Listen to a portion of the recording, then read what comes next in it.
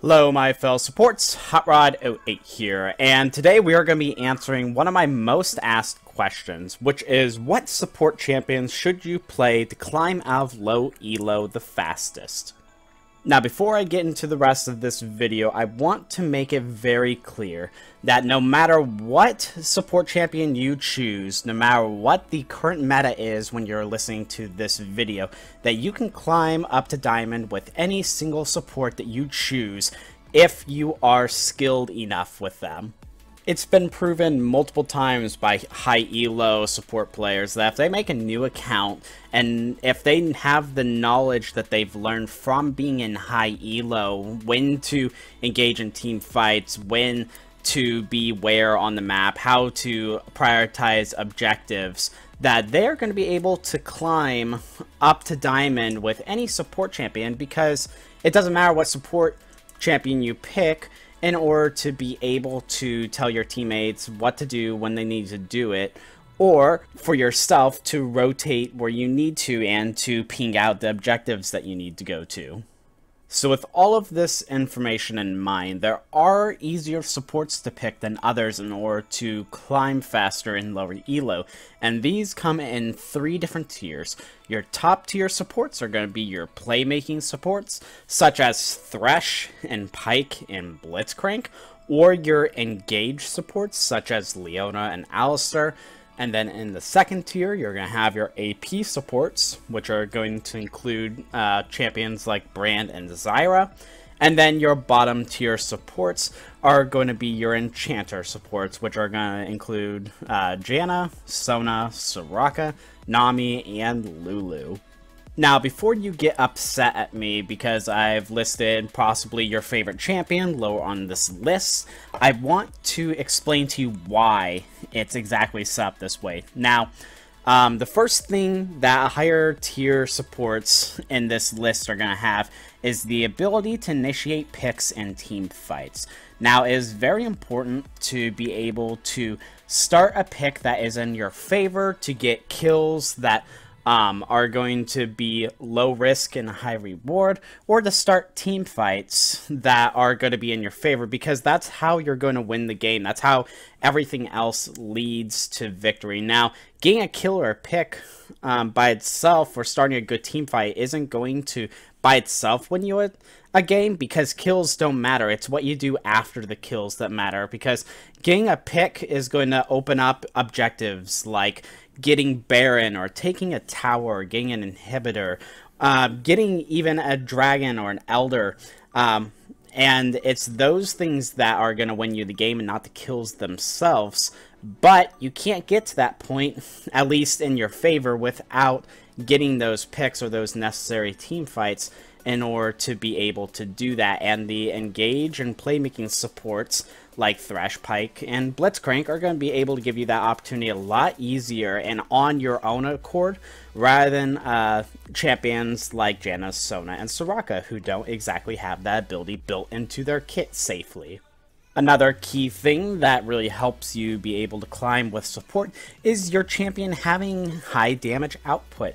Now, not every single champion on this list is going to have high damage output that is going to be in the top tier, like Blitzcrank. He doesn't have really high damage output, but it does help to be able to have that ability to finish off low health enemies that are running away, or that at least have some ability to burst them down, which is why AP supports like Brand and Zyra, although they don't have as easy as a time to engage or get a pick on the enemies, they do have the ability to themselves delete a squishy champion like an AD carry, or the enemy mage that is squishy, maybe like a Zoe, because again, that's going to lead to situations like being able to get those towers or those other objectives because they're gone, and you have those favorable team fights like 5v4. Those champions are going to make it easier than if you have a Janna. Even if an enemy like a Zoe has only 400 health, there's almost going to be no way that you can finish them off yourself.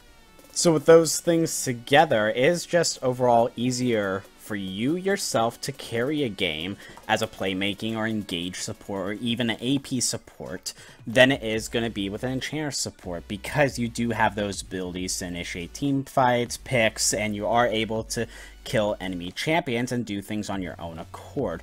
The problem with enchanter supports in lower elo is that you can't rely on you yourself to carry a game. You have to enable someone else to carry a game. If they don't have the ability to, then you aren't going to be able to win that game, because no matter how well you protect that person, they aren't going to be able to have that ability to carry the game. They may not have the judgments to get the correct picks or to initiate the correct team fights, or they just simply don't have the skill in order to kill enemies when they should be able to with the items that they currently have.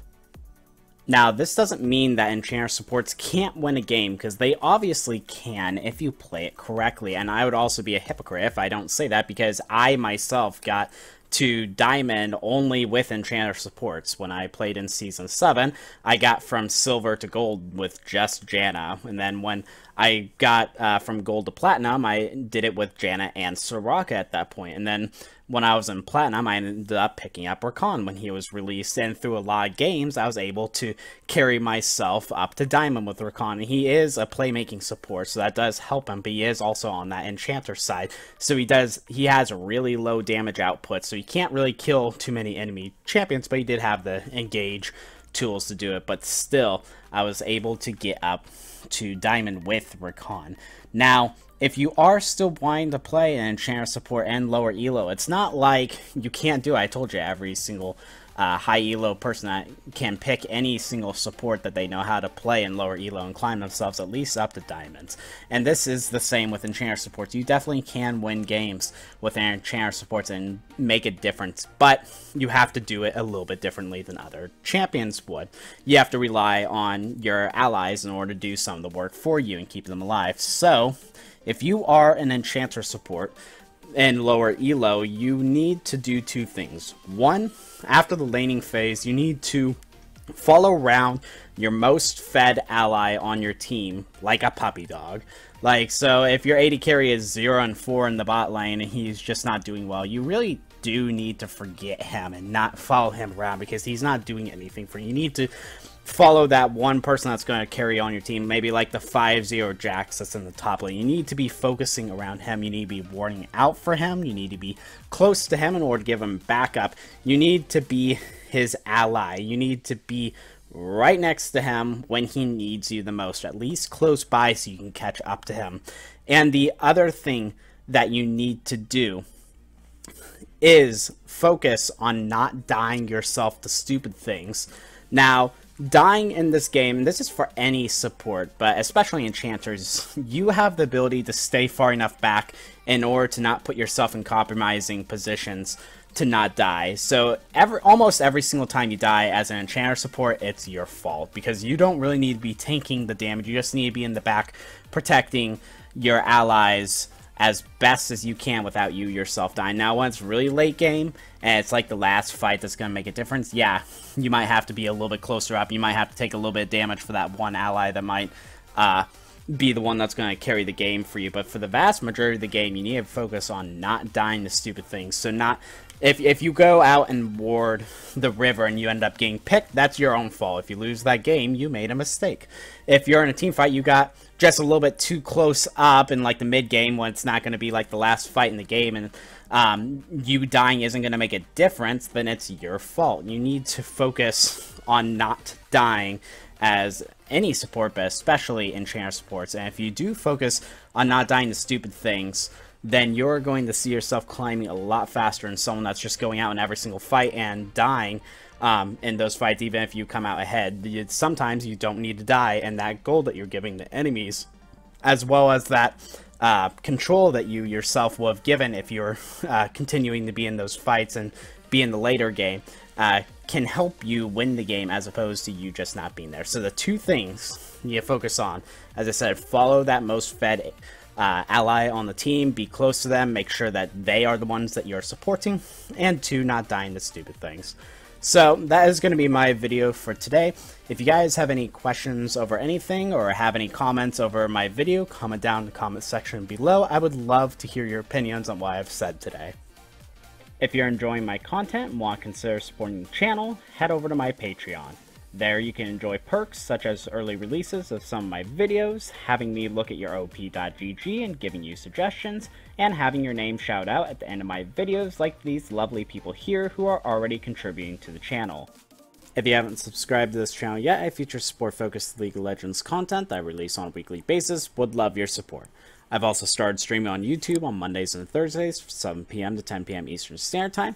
If you want to learn how to play support better from high-elo support player and have your questions answered while I'm playing, head over to one of my streams. I would love to have you there. If you enjoyed this video, please leave a like on it as it really helps me out, and hit that notification bell next to the subscribe button to keep up the latest content that I release. But, rather than that, you guys have a great day today. Thanks much.